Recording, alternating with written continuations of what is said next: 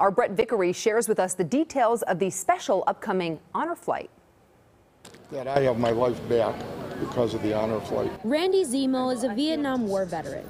He took his honor flight in 2019. There may not be any statistics on lives that honor flight saves, but I could sure tell you that it changed the life of me and many others that I've talked to. It was at this moment at the Vietnam War Memorial when his life changed after seeing the name of one of his friends who didn't make it home. I didn't cry for 55 years, and I stood at the wall with my guardian, and I touched my buddy, and he talked to me like I'm talking to you, and I thought I had no idea, scared me to death.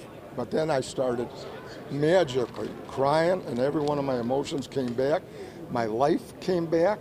It's stories like Randy's that Wisconsin sports teams want to be a part of through the Flight of Champions. 3 of our favorite local sports teams, 2 cities, and 1 mission of thanks for around 240 Korean and Vietnam veterans of southeastern and eastern Wisconsin. 3 honor flights will be sponsored by the Green Bay Packers, Milwaukee Brewers, and the Milwaukee Bucks, with representatives from each team as veteran guardians. There's no greater honor than supporting the veterans in this journey. So on behalf of all of us at the Milwaukee Bucks, thrilled to participate. On behalf of the Green Bay Packers, we do very well appreciate the opportunities, and we look forward to having that trip in October. The life-changing flight takes place October 8th. All for veterans just like Randy. I can never repay what this moment gave me. In Milwaukee, Brett Vickery, FOX 6 News.